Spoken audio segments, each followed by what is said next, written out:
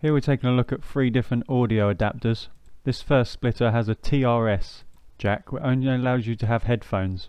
This was the first one I bought and tried and realised it didn't work. Then I bought a second audio adapter which is a 3.5mm TRRS jack which has the 3 rings. This should allow you to have headphones and a mic, which has the extra ring allowing you to have a mic, but that didn't work.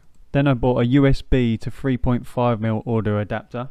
This allows you to have a mic and a headphones, but without having the trouble of going through the audio port on your laptop, you're able to plug it into one of your USB ports, which the laptop picks this up so much easier. I didn't want to have to go for having all 3, but luckily I found something that works, allowing me to have my headphones and my mic recording into my laptop rather than having to use my PC.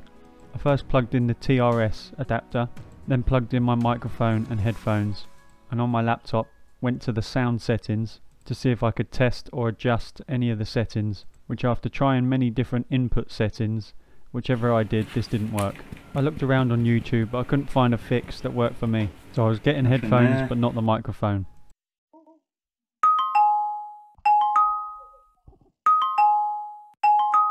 I then went on the speaker section and tested, and you could hear the sound through the headphones. I then tried the TRRS, which should allow you to also include the headphones and microphone on the extra ring that you get rather than the TRS. But unfortunately for me, this was exactly the same.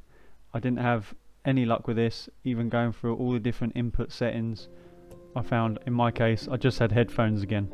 What I used to do so that I could use an external mic was use Bluetooth headphones that was connected to my laptop, and then just had the microphone plugged in to the audio port on the laptop. That way I only had the mic plugged into the 3.5mm audio port and it worked. Now we'll have a look at plugging in the USB to 3.5mm audio adapter. I've gone to my settings and sound, and this time without having to change any of the settings, it works straight away.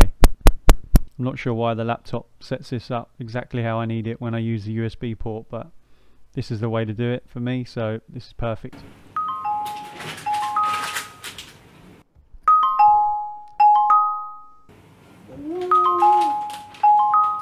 I hope this video helped. Thanks for watching. Subscribe for more. Like this video if it helped you, and I'll see you on the next one. I'll leave links and information in the description below.